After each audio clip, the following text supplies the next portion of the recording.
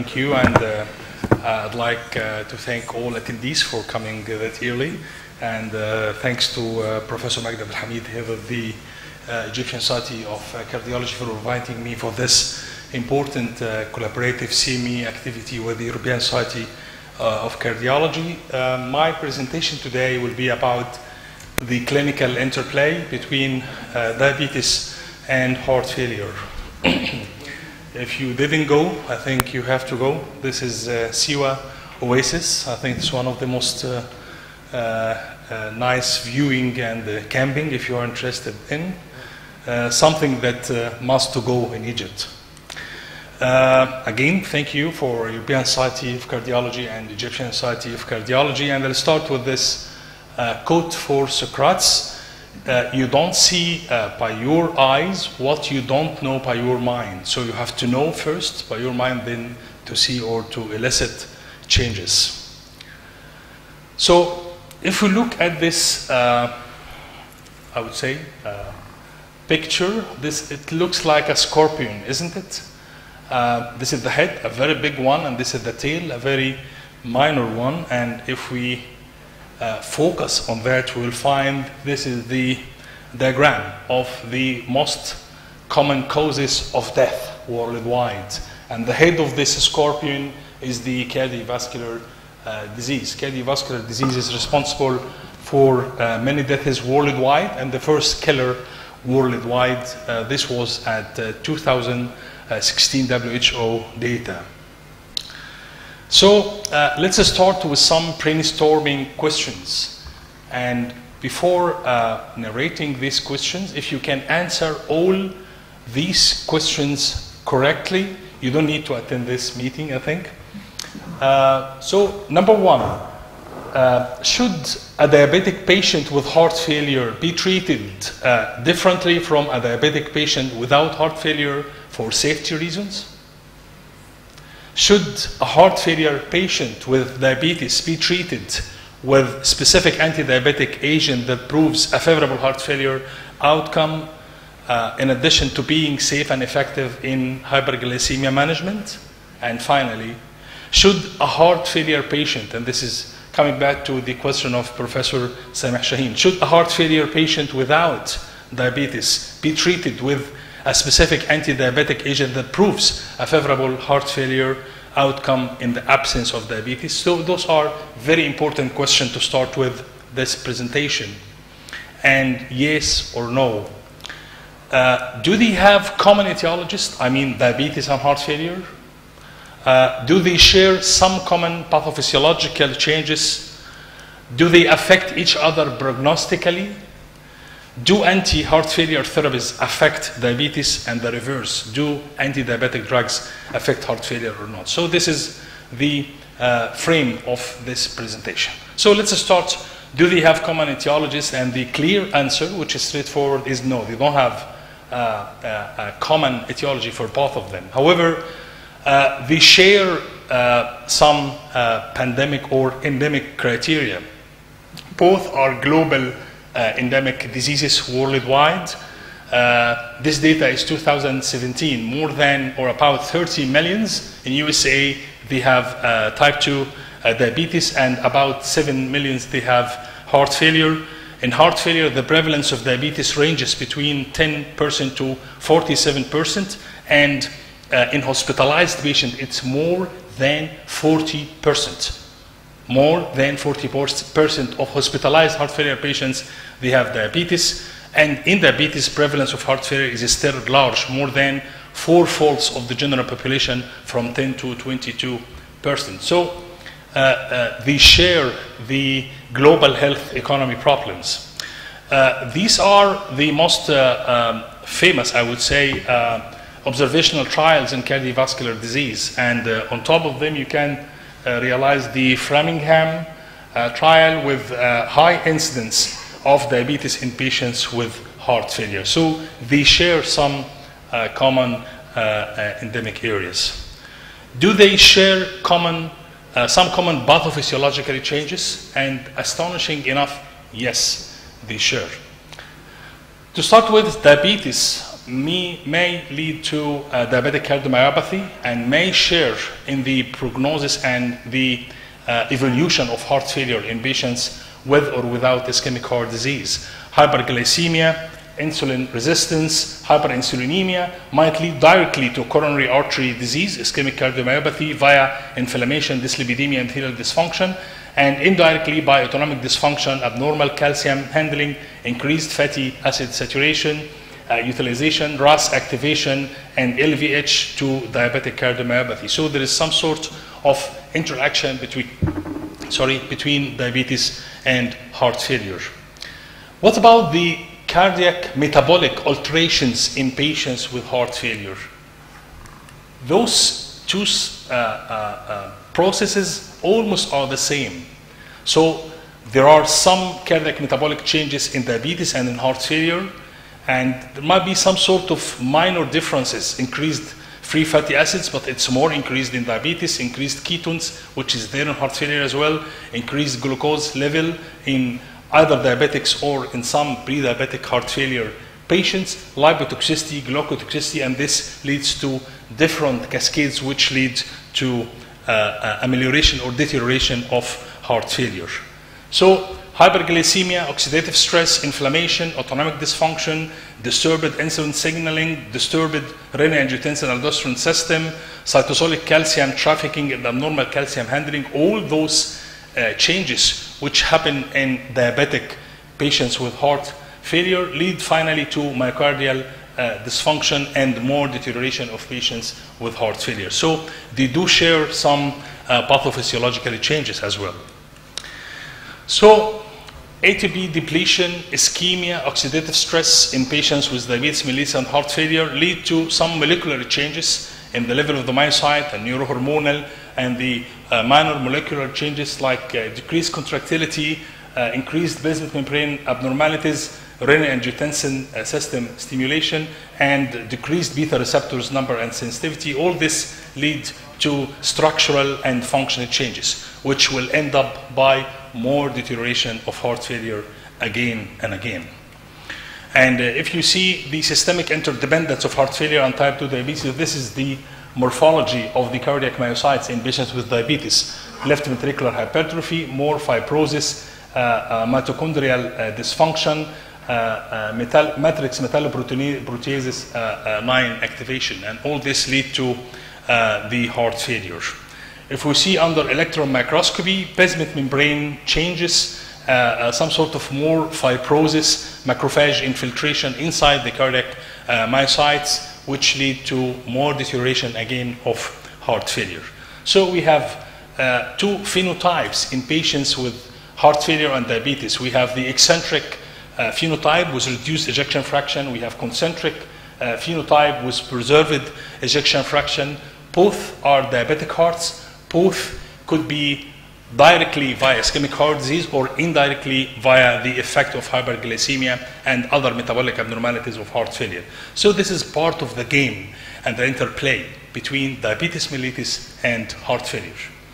The major weapon, as we all know, of diabetes mellitus is atherosclerosis, which is rapidly accelerating in patients with diabetes and heart failure rather than only diabetics without heart failure.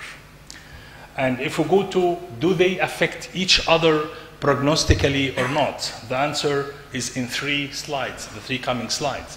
So this one, people with diabetes are up to 4x more likely to develop cardiovascular disease than people without diabetes, including heart failure, of course. And more than 2/3 of death in diabetes is due to cardiovascular cause, including heart failure as well.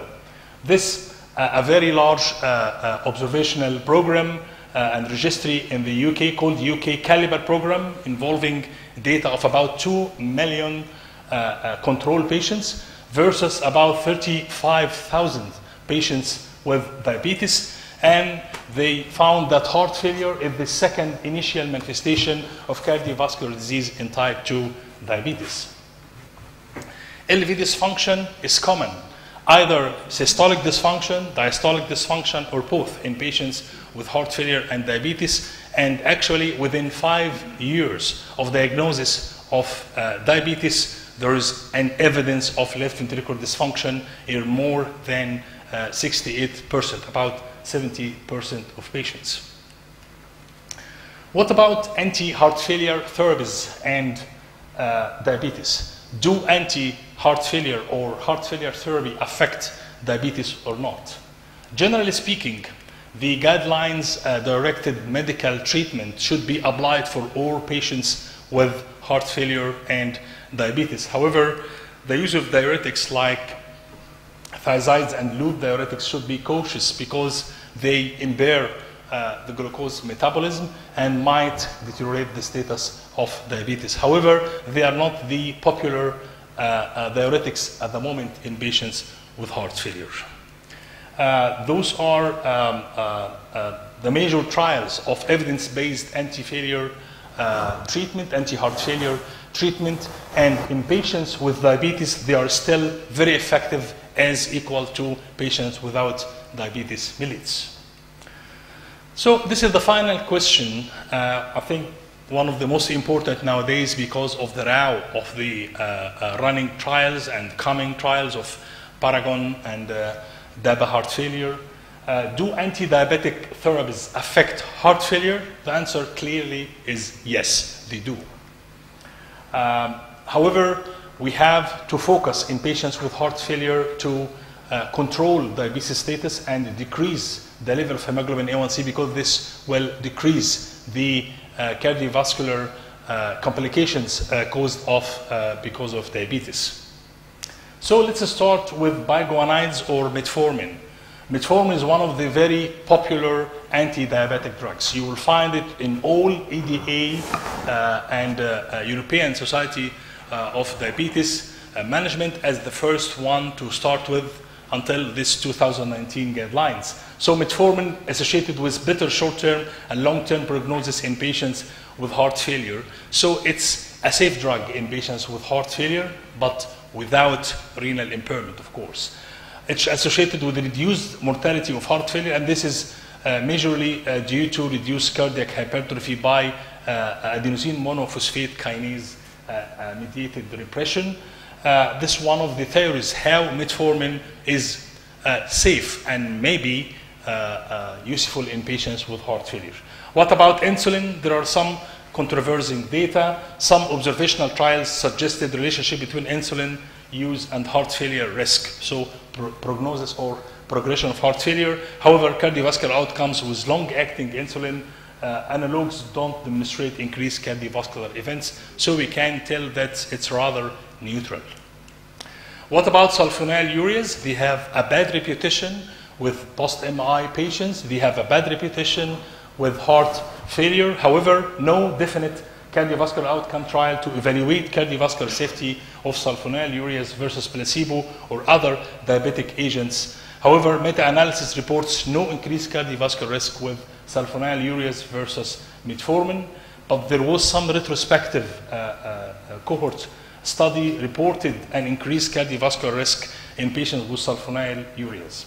So sulfonylureas, I wouldn't say it's safe in patients with heart failure because there is some sort of incomplete data about their use in patients with heart failure. Thiazolidine diones, clearly speaking, they are contraindicated in patients with heart failure because of their effect of sodium and water retention. Reports on effect of thiazolidine diones on cardiac safety are conflicting. However, the more negative impact is more than the positive impact of thiazolidine diones in patients with heart failure, and they shouldn't be used in patients with heart failure. What about GLP-1 receptor antagonist? Meta-analysis reports no increased risk in heart failure or hospitalization. One of the meta-analysis reported modest improvement in heart failure status, so at least they are neutral and safe to be used in patients with heart failure. What about DDP4s? We have one drug which is saxagliptin, which proved increased hospitalization and bad or negative cardiovascular outcomes in patients with diabetes. So, however, other DDP4s are to some extent neutral or safe to be used in patients with heart failure. Did we miss something? Yes? SGLT2 inhibitors. And I'll start with this tweet from the European Society of Cardiology, one colleague from the team of Professor John McMurray in Glasgow Royal Infirmary Hospital. Dear Team Diabetes, please, may we share your drug dapagliflozin? Kind regards, all the cardiologists at the European Society of Cardiology Congress. This was like a funny tweet regarding the effect of SGLT2 inhibitors in patients with heart failure and diabetes mellitus. SGLT2 improves cardiovascular outcomes, risk factors, weight reduction, reduction in systolic blood pressure, and improved lipid profile in patients with diabetes mellitus. EMBA-RIG outcome trial reported reduction in cardiovascular mortality and hospitalization from heart failure using empagliflozin. The same for canagliflozin. Meta-analysis of cardiovascular events in type 2 diabetes on dapagliflozin reported no increased risk for cardiovascular events. And there are 2 large trials of dapagliflozin in patients with heart failure and diabetes, and in patients with heart failure regardless the presence or absence of diabetes. I'll go very quickly. This is the mechanism of action, natriuresis and glycosuria, and both will lead to death and cardiovascular death reduction, reduction of non-fatal MI, and reduction of heart failure hospitalization. This is the DECLARE study at which more than 17,000 patients with heart failure and reduced ejection fraction or diabetes mellitus with high atherosclerotic cardiovascular disease risk. Dapagliflozin reduced heart failure hospitalization in type 2 diabetes with high cardiovascular risk regardless of ejection fraction. And in patients with reduced ejection fraction, this reduction was magnificent and was associated with cardiovascular death mortality reduction as well. And we can see from those coming slides the huge difference between the placebo versus DAPA as add-on treatment in patients with heart failure and reduced ejection fraction, and this dotted red lines. In the major composite endpoint, which is cardiovascular death, hospitalization due to heart failure, and heart failure admission requiring intravenous inotropes. Actually, this is why the new guidelines of the European Society of Cardiology on management of diabetes mellitus in patients with atherosclerotic cardiovascular disease prefer to use in naive patients or patients already on metformin to start with SGLT2 inhibitors. What's new? About 2 weeks ago, launched in the American Heart Association, the DAPA heart failure trial. And this is a completely new concept, using pure anti-diabetic drug in management of patients with heart failure, regardless presence or absence of diabetes. They have 4,750 patients, half 50% and 50% using placebo versus dapagliflozin on top of the standard care anti-heart failure treatment. And the results were magnificent. Significant reduction of composite endpoint, cardiovascular death hospitalization or urgent heart failure hospitalization requiring intravenous inotropes, reduction of cardiovascular events, and even worsening of renal function was not that bad with patients on dapagliflozin. These are the important slides of this study enforcing the effect of the positive effect of dapagliflozin in improving cardiovascular outcomes in patients with heart failure. Actually, in this trial, about 40% of patients, they have diabetes, and they were equally distributed in both arms of placebo and drug trial. So no matter having or not having diabetes will affect the result of dapagliflozin and primary endpoint. And if you can, we have about 1 minute. So these are 4 scenarios of patients with heart failure and diabetes. You can clearly see that metformin is on top of all, except in patients with impaired kidney function. SGLT2 inhibitors in the 3 of them, except in patients with significant renal impairment as well. Insulin is there. So my take-home message is that this one slide explaining how diabetes and heart failure interact at the level of the pathophysiology and the level of medical treatment as well. This is the only slide that I want you to think of when you go home. Diabetes via hyperglycemia, insulin resistance, hyperinsulinemia can cause directly or indirectly heart failure. Thank you very much.